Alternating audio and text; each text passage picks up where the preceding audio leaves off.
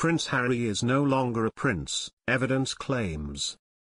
Hello viewers, welcome to Royal Unlock. Please make sure to subscribe and hit the notifications bell, so you don't miss any updates about the British monarchy. The Duke and Duchess of Sussex's decision to step down from their royal duties, move to California, and separate from the royal family are among the most important events in modern British history. Given the uniqueness of the situation, the details of their new roles are somewhat unclear. Prince Harry and Meghan Markle recently took a trip to Nigeria, which is quite similar to the royal tour, but with a different name. This is said to have angered King Charles and Prince William.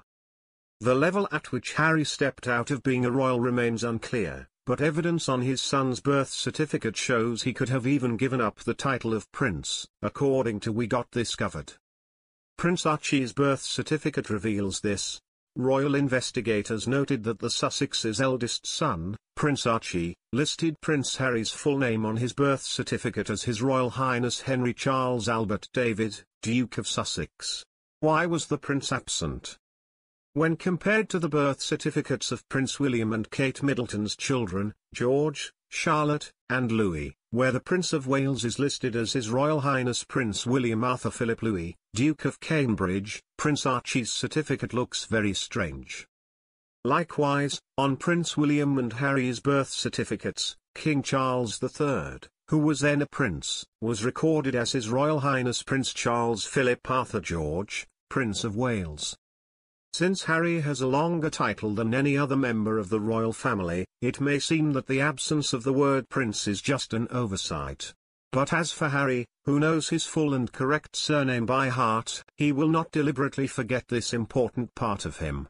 This is important because the Duke and Duchess of Sussex decided to exit the royal family just a few months after the birth of their son and stepped down from their positions as senior members of the royal family in January 2020.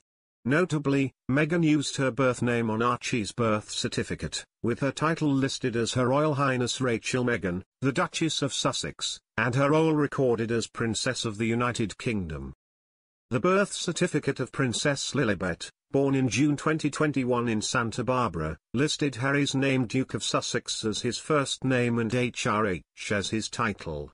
The Duke can no longer use His Royal Highness after stepping down from his royal duties.